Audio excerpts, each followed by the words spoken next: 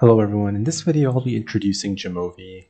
So we'll be going over what Jamovi is and what are some of the things that Jamovi can do for you.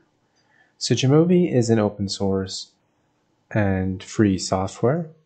It's used for statistical analysis and it's menu-based. It's primarily menu-based and menu-driven. So you can access all of your statistical analyses and your ability to generate descriptives and run t-tests, ANOVA tests, regression, linear regression models, and other stuff as well. So one of the many things that you can do in Jamovi is you can generate descriptives. So let's just import a database. I'll go to one of the built-in data sets and I'll use Big 5, and here I'll generate a descriptives table. I'll select all of them by pressing down Shift, sliding them in, and now I've generated this table. I can see the number of values in each variable, and you can see if any of the values are missing. You can see the mean, the median, the standard deviation across all of the variables, the minimum value and the maximum value. So you can easily generate a descriptives table. I can also generate some distributions. I can check for normality, and then I can also generate some plots here. So let's look at the normality.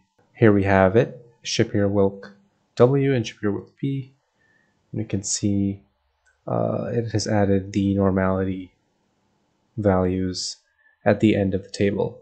Now I want to generate some of the plots. So let's generate a histogram.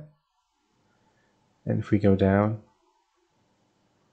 you can see that it generates a histogram for each of the variables.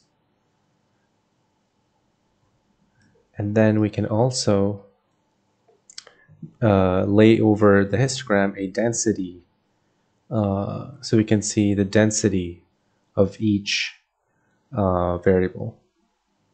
So we can assess the overall shape of the variable.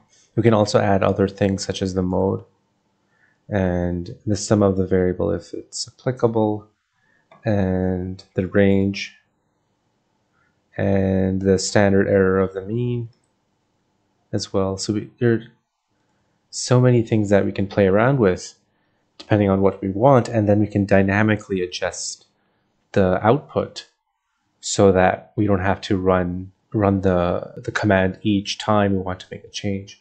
So this is really the power of Jamovi. And along with this amazing ability of Jamovi to edit the output is the fact that the output looks so neat and so easy to understand, because other software and other statistical software don't have this level of presentation that Jamovi offers to its users.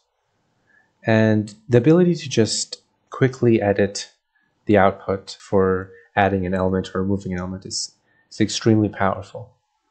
So if you want to suddenly remove these plots, we can just simply deselect them.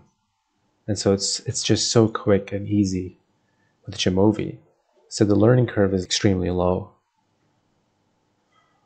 And that's all for a quick introduction to Jamovi.